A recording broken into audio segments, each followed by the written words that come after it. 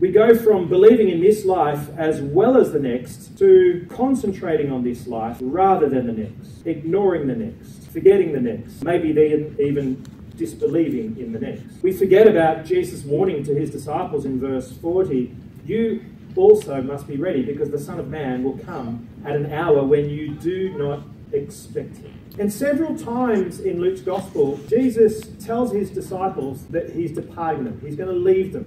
He's going to go to Jerusalem, be betrayed, put on trial, and crucified. But in this passage that we're looking at today, he's getting us to look further ahead, not to his departure, but to his return. Because our temptation is the same temptation as Jesus' disciples, right? We can think that this life is all there is. And so we concentrate on this life. We put our hopes on this life and make all our plans and ambitions about this life, and we can forget that Jesus one day will return. So as we look at this pretty intense passage, we're going to see three things. So three questions: when, the how, and the why. When will Jesus return? How do we live until he returns? And why do we live that way? If you were here last week, you might remember Jesus saying this to his disciples: "Do not be afraid, little flock, for your Father has been pleased to give you the kingdom. Sell your possessions and give to the poor. Provide purses for yourselves that will not wear out, a treasure in heaven that will never fail." Jesus is talking about storing up treasures in heaven. And you can imagine his disciples asking that question: when is heaven going to happen? When is this coming? When is this all going to happen? And it's like Jesus anticipates their question, because this exactly is what he teaches next. He gives this series of little parables about the master-servant relationship, a relationship, a dynamic that would be very common in the ancient world. They were very used to it. The master has gone away to a wedding banquet. It must be a really good wedding banquet, because he's back very, very late. In fact, they don't know when he's going to come back. It could be 2 o'clock in the morning. It could be at 6 a.m. It could be while everybody is still asleep. In other words, they're unprepared. They haven't expected him to be gone for so long. And so there's the potential that they could be caught unawares. And so Jesus summarizes his point in verse 40. "You must also be ready, because the Son of Man will come at an hour when you do not expect him." That little phrase, that expression, the Son of Man, comes from the book of Daniel.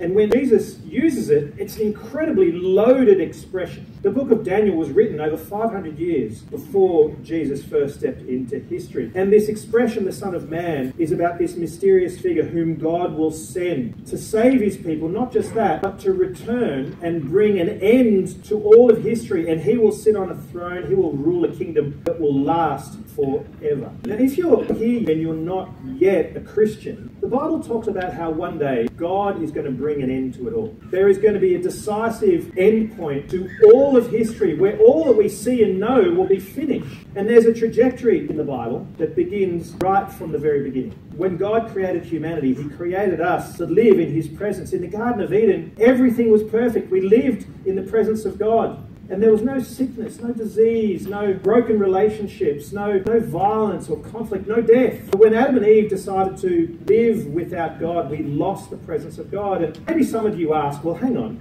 why are we getting punished for their mistake? But the thing is, the Bible says we are exactly the same as Adam and Eve. We would do exactly the same thing. Our inclination is always, like them, to push God to the sidelines of our lives. We want to be our own rulers. We do exactly the same thing. When we lost the presence of God, everything in this world became broken. There was violence and oppression, illness and sickness and disease, decay and death. But the story of the Bible is how God promises to save and restore a people. He makes promises to a guy called Abraham that he would have descendants. His descendants would be a great nation, and they become the Israelites. And to be honest, they have a very mixed record.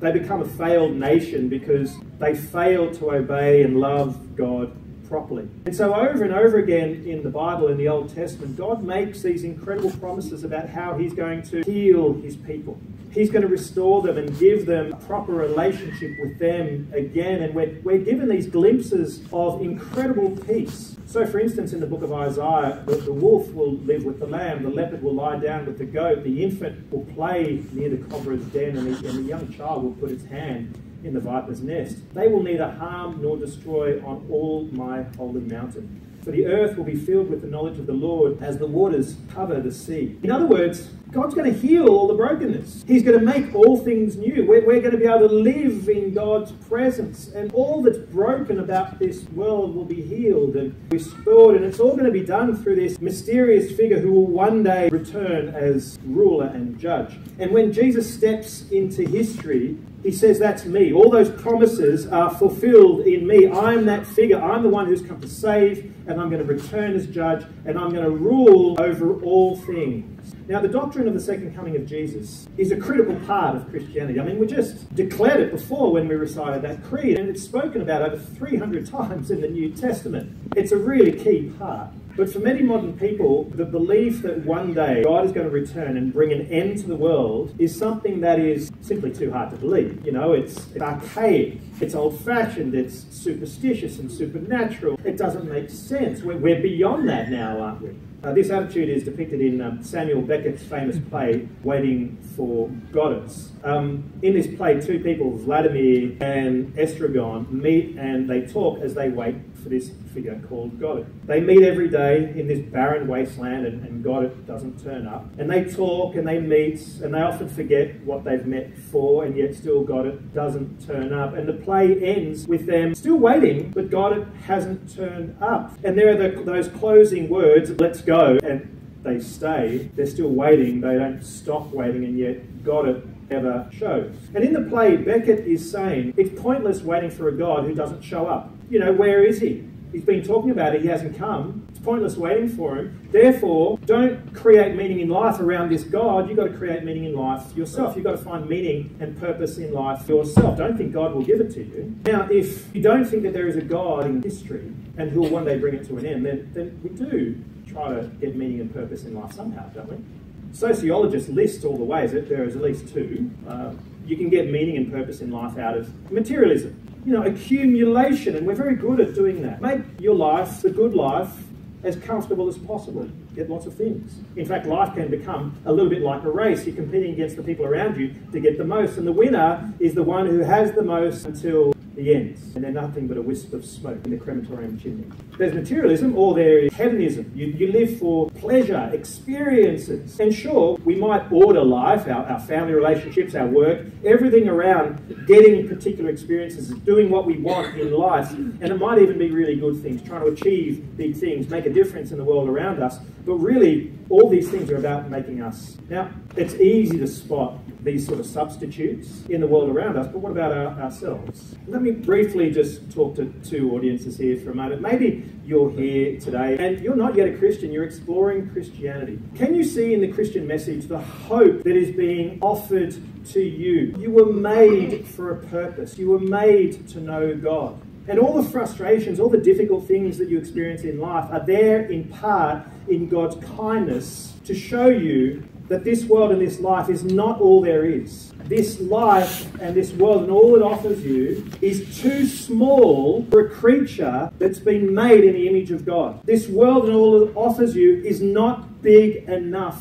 for you. Of course, there are others here. We believe in Jesus, but you know, sometimes the reality of Jesus' return hasn't quite sunk into our hearts. We don't live in response to it. Maybe if you're anything like me, you go through life and basically what you're planning and looking forward to are particular experiences or achievements. You know, you want to make yourself happy. You do things in order to further your happiness. There are things in life that you don't look forward to, that you try to avoid. There are things in life that you are looking forward to. Ticking off the boxes, you know, those particular relational or family or work or career goals, achieving something. And in the process, like, kind of revolves around me, revolves around you. You kind of forget that there is a God who is one day going to return and end all things. And whilst, you know, I'm a Christian, you might be a Christian, when it comes to future expectations, basically a functional atheist. I'm no different to that guy, Simon, before.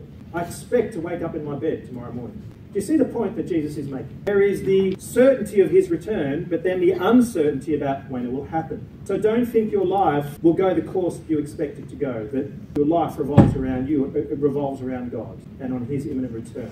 Now, if there is certainty about Jesus' return, how do we live until it happens? Jesus says two things. First of all, be ready. And maybe as that passage was read earlier, you saw how many times Jesus mentions be ready. Verse 35, be dressed ready for service and keep your lamps burning. Verse 38, it will be good for those servants whose master finds them ready. Verse 40, you also must be ready. He's drumming it in. In this first parable, we get this picture of the master-servant relationship. And the master has gone away, gone to a fantastic wedding banquet. He's going to be back late, who knows when, a couple of days maybe. And he's put a servant in charge to manage his household. And this servant is supposed to manage all the other servants and to manage all the master's possessions. And the master says, hey, when I get back, I better find you doing what you're supposed to be doing. But who knows how long he's going to be. Many years ago, a friend scheduled with me that he was going to come round to my place for dinner and then we were going to go out and do the things. And I scheduled it and then forgot about it completely. One morning the alarm went off and I kept pushing snooze, snooze, snooze, kind of like that. Snooze, and then until I hear a knock on the door. And I remember, oh, I forgot. And so what do? Well, I immediately think, well, if I don't answer the door, it's just going to go away. And it'll all be fine. And no one will ever know. But he kept knocking and kept knocking and kept knocking, and I couldn't ignore it. And so, pyjamas, no shower, bed head. I open the door and there he is smiling at me saying, you forgot, didn't you? The Apostle Paul wrote to the Thessalonians about the day of the Lord. About times and dates we do not need to write to you, for you know very well that the day of the Lord will come like a thief in the night. While people are saying peace and safety, destruction will come upon them suddenly, as labour pains on a pregnant woman, and they will not escape. But you are not in darkness, so that this day should surprise you like a thief. You are all children of the light and children of the day. We do not belong to the night or to the darkness. So then, let us not be like others who are asleep, but let us be awake.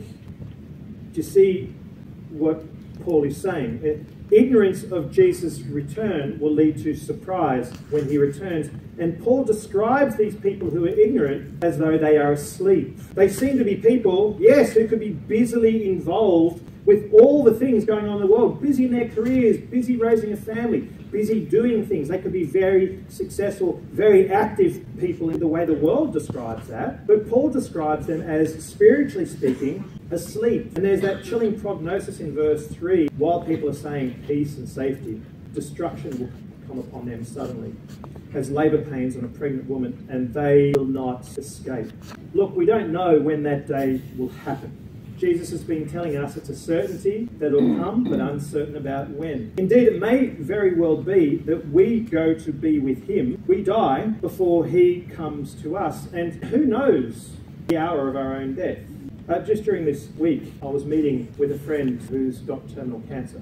And his doctors have given him a timeline, and it's not easy news. But at least he knows that it's coming. A lot of us just live in denial. We ignore the facts that that day is coming. We don't prepare ourselves. He at least knows. Paul says, let us not be like others who are asleep, but let us be awake and sober. And so if God somehow were to reveal to you that this year was to be your last year, how would that knowledge transform, change you? How would it shape the way you relate to people, the way you speak to people around you? How would it shape a sense of urgency, resolve to share the gospel with those loved ones around you who do not yet to know Jesus? Would it shape you? Would it motivate you to seek peace in your life with people who you're out of relationship with? Would it encourage you to put aside those things that you worry about a lot, that you're focused on right now, but in the span of 10,000 years, so trivial? How would your life be changed? Jesus says be ready, but then secondly, be faithful. Verse 42, who then is the faithful and wise manager, whom the master puts in charge of his servants, to give them their food allowance at the proper time?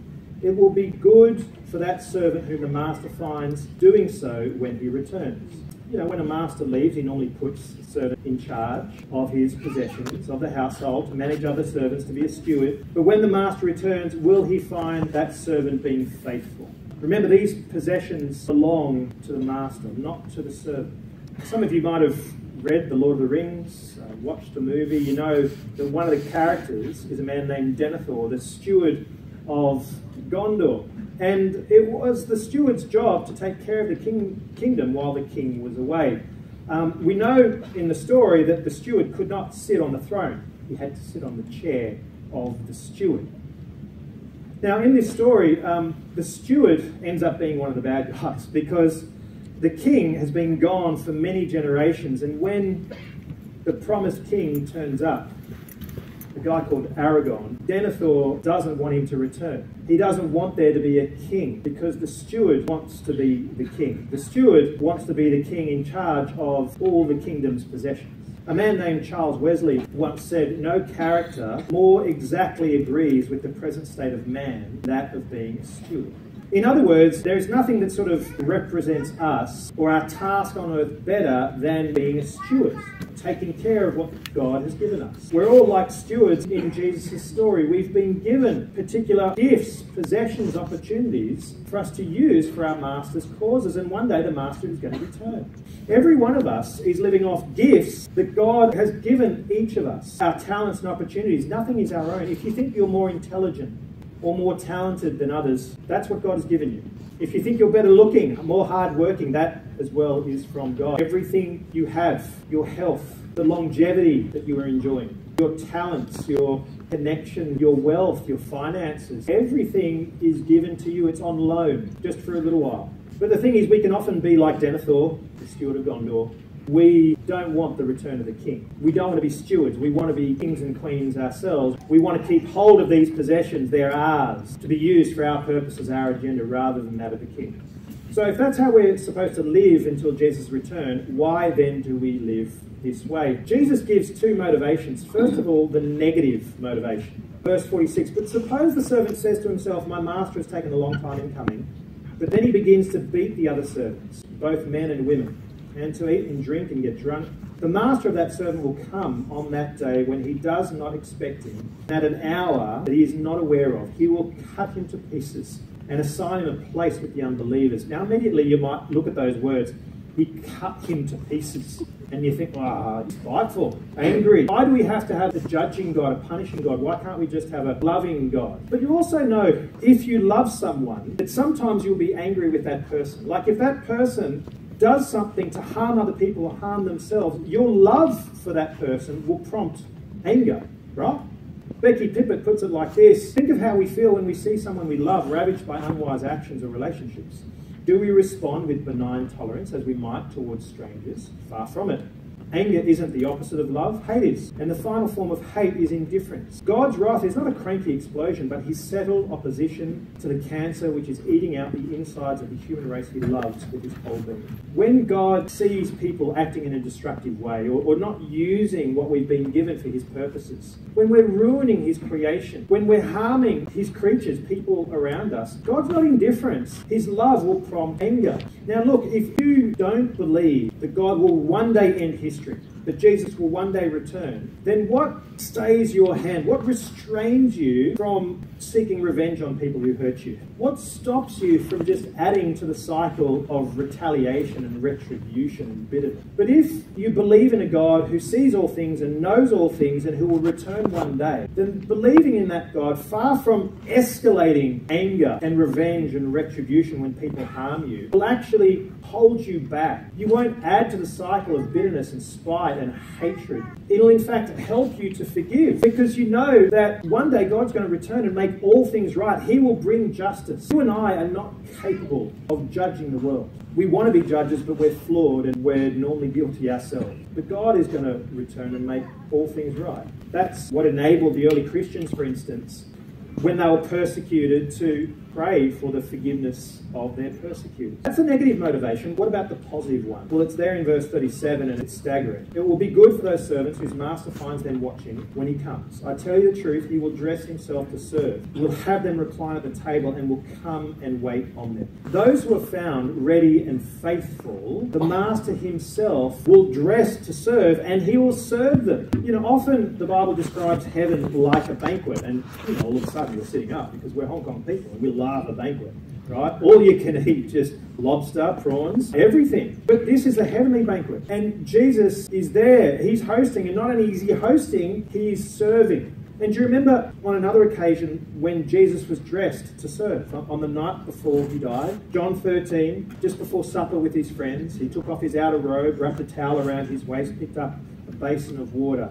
and went round to each of his disciples and washed their feet. But here is a heavenly banquet for all those who've been found ready and faithful, and Jesus will focus all the immensity of his power on serving you. Think of who he is, the one who has put the stars into place, the one through whom the universe was created. Think of his power, what he can focus as a means to serving you, to gladden your hearts, to heal and restore and bring consolation, all for those who have been found ready when he returns. A few years ago, I remember reading a blog. It was a blog by a palliative care nurse.